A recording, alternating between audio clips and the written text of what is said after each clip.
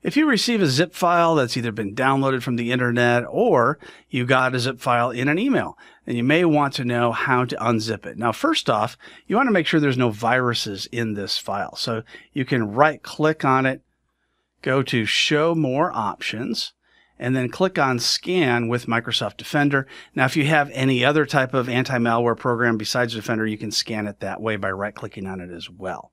So you can see that it scanned it and it found no threats. So we're good to go ahead and unzip this. I'm going to right-click on it now, and I'm going to choose Extract All. So if I choose Extract All, it's going to put the files that are inside the zip into this new location. So if you want to change that location, you can do that before you click Extract. But I'll just put it right there.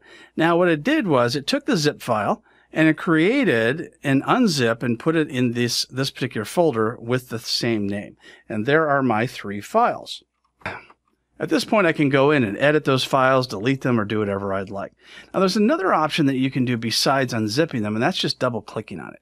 So if I double-click on the zip file, then it opens it up. However, the files are still in the zip file. They have not been extracted. This is just so you can take a look at them. So if you actually want to edit them, make other changes, things like that, then it's recommended that you instead do the first option, which I just did, which was the Extract All option. Then it actually extracts the files and puts them in another location. Now you're still going to have the original file here, so if you no longer need that file, just go ahead and hit delete, but otherwise your other 3 files are ready to be used.